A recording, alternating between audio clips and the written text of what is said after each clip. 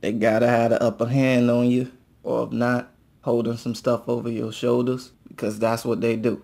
The enemy, they are very scared in these times, so they gotta hold people accountable for serving Jesus, for getting out truth. They gotta use financial stuff. They gotta use people in your neighborhoods. They gotta have the upper hand.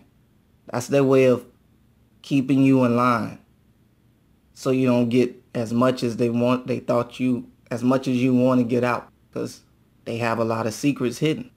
People only gonna hide stuff when they know that they're not supposed to be doing that. People have destroyed the earth, destroying the life.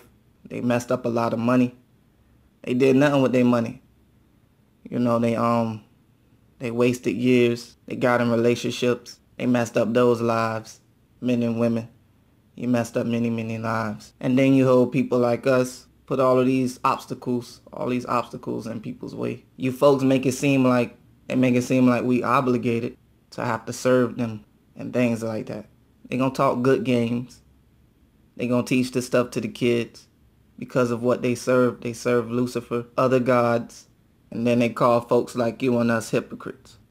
And they don't accept people like us. Here's another thing. Satan and demons did not create the system by themselves. Everybody played their role when it came to humans. You're spitting out kids left and right. And that don't go for everybody. That's just for certain individuals. People need to stand up for what they believe in. There is no judgment day. If you evil and you die, you go straight to hell. Think about it. Hitler's in hell. Here's another thing. I'm gonna give y'all a secret. So I'm gonna use Hitler for an example. Remember when Hitler was a baby? We was all babies at once.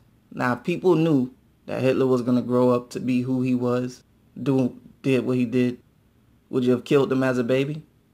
You know, stalked him or whatever the case, like people like us, messed up their lives. But no, since folks do know the future and they want to push this stuff because they psychics, and then we dealing with reptiles and demons, they let him live.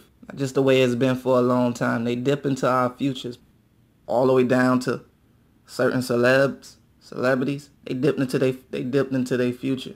Anytime celebrities die, or that life, that family is involved, all type of people involved, cops. Anytime conspiracies, stuff like that go on, cops and family and people in the neighborhood is involved, and towns. They all involved, they just not gonna say nothing. So you're only fighting against God and Jesus. You know that, and because you're a demon, you know that. You know Jesus, you chose not to follow him. You know the results, because that's the route that they chose.